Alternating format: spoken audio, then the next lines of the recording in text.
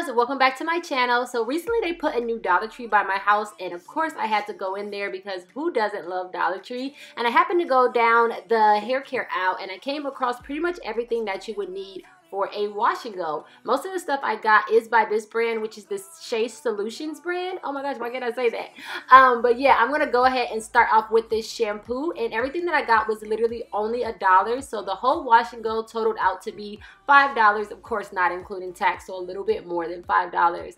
But I'm starting off with the shampoo, and the shampoo actually was not bad. You guys know, if you've been following me for a while, I do not like shampoos like that. I just don't like the way they make my hair feel. But this one didn't do a bad job at all. It is a cleansing shampoo, so it definitely did strip my hair a bit, but nothing too drastic, and it left my hair actually really shiny and soft.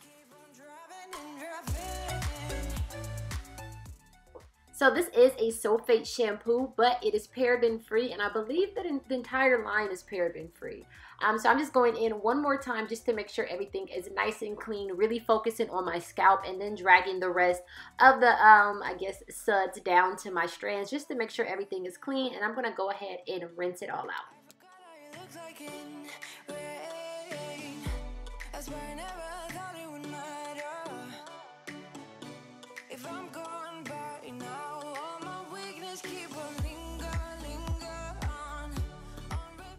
Here's a close-up of my hair after rinsing out the shampoo, and it definitely does feel clean. It does feel a little stripped like I said before, but it does have a shine to it. And next I'm going in with this Shea Solutions deep conditioner. This does have silicones in it, which I typically avoid, but it's a Dollar Tree haul, so I couldn't really expect too much.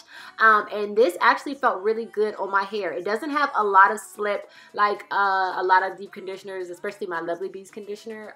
Definitely has a little bit more slip than this. So I don't really have that many tangles. I could typically finger detangle, which I am doing with this, but it was, like I said, it didn't have as much slip as I'm normally used to, but it did make my hair feel nice. Not as soft as it normally would, but what could you really expect for $1, you know?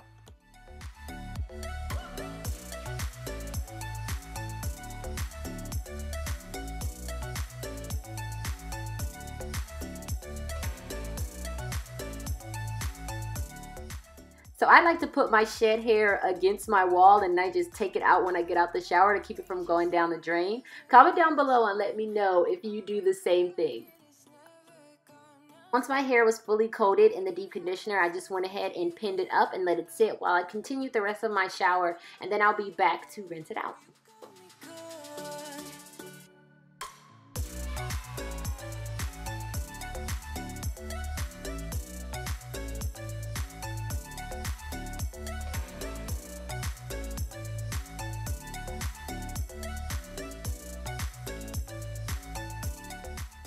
So here's what my hair looks like after rinsing out the deep conditioner. Nice and shiny, not as soft as I know it could be, but it still felt nice, especially for $1. So I went ahead and washed off and whatever and put my clothes on, and this is what my hair looks like. It's partially dry because I had it pinned up and I did a whole bunch of stuff before I sat down to film the rest of this video. So I'm going to go ahead and section my hair off now. I'm just taking this spray bottle. It has nothing but water in it just to re-wet my hair because I do like to style my hair when it is soaking wet. And then I'm going in with the Shea Solutions leave-in. This leave-in I actually liked a lot. It felt really good on my hair, and it actually had quite a bit of slip to it. So after the leave-in, I went on top with the Shea Solutions Curl Stretch Cream, and honestly, I think I could have did either the leave-in or the cream, because the cream just felt like a thicker version of the leave-in. Like, it didn't have like any special properties or anything that I could feel like that. But it definitely moisturized my hair if you guys needed that information. And then next, it was between these two gels, either the olive oil one or the argan oil one. I love argan oil on my hair, so I decided to go with this one. And I'm just smelling it just to see what it smells like. It had a really light scent. All of this stuff has light scents. It's nothing too drastic. But the Shea Solutions line actually smells really good, but not too powerful, if that makes sense. So I went ahead and just added the gel. I thought the gel was going to make my hair hard and crunchy because I think it does say hard hold on it, but it didn't. My hair still felt super duper soft once it dried, and the curls were definitely uniformed. And yeah, I'm just going in with this fake dimming brush that I also got for $1 at the Dollar Tree store. And I honestly think that I like this little purple brush way better than I like my dimming brush. Like, it clumped my curls together so nicely, you guys. Like, I'm definitely going to be using it.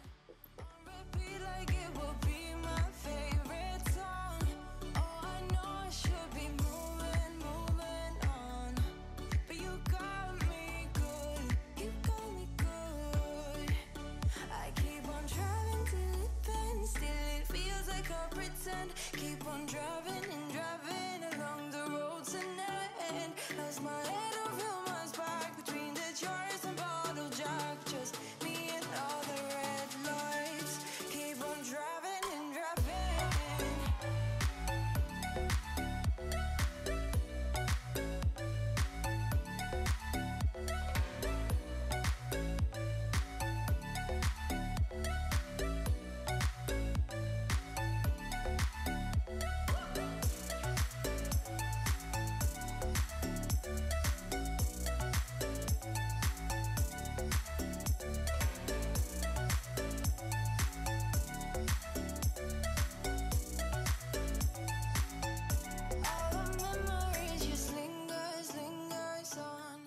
So I've just been going section by section, adding the water, adding the leave-in, then adding the curl cream, and then adding the gel. I decided to go for a little bit of a bang look this time, so I'm pulling my hair forward and just making sure that everything is nicely coated in all of the products.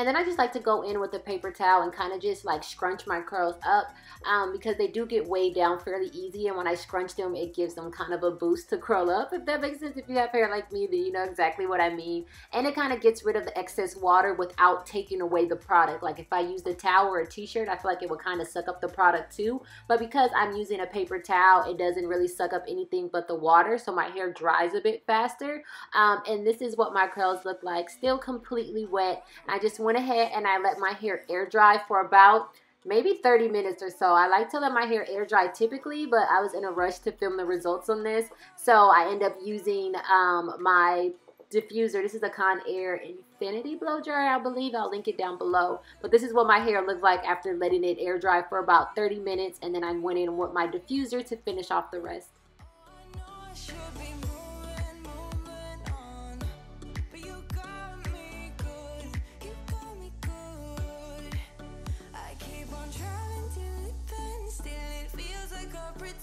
Keep on driving and driving along the road.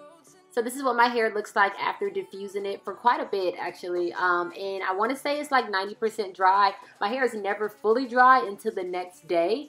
But this is what it looks like. Super soft. My curls look super defined and super bouncy. And I actually really liked it a lot. So now I'm just going to go ahead and play with it and pick it out a bit because my hair did clump quite a bit together. And because my hair is so fine, I like big hair, so I have to separate and pick quite a bit. So that is what I'm going to be doing next. I forgot how you look like in rain. That's why I never thought it would matter. If I'm gone by now, all my weakness keep on linger on repeat like it will be my favorite song. Oh, I know I should be moving. So my ending thoughts, I think it turned out pretty amazing, especially for a $5 total wash and go.